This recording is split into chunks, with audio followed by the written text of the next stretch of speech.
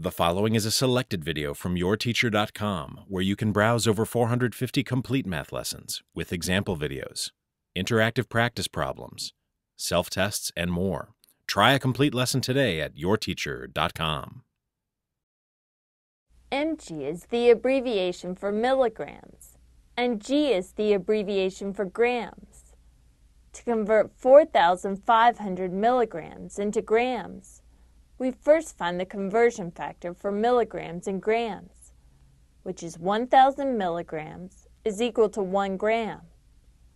Next, notice that we're going from a smaller unit, milligrams, to a larger unit, grams, so we divide.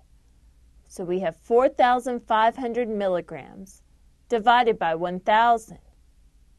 Remember that when dividing by a power of 10, we can simply count the number of zeros in the power of 10 and move the decimal point that many places to the left in order to find the answer. Since there are 3 zeros in 1,000, we move the decimal point in 4,500 3 places to the left to get 4.5. So 4,500 milligrams is equal to 4.5 grams.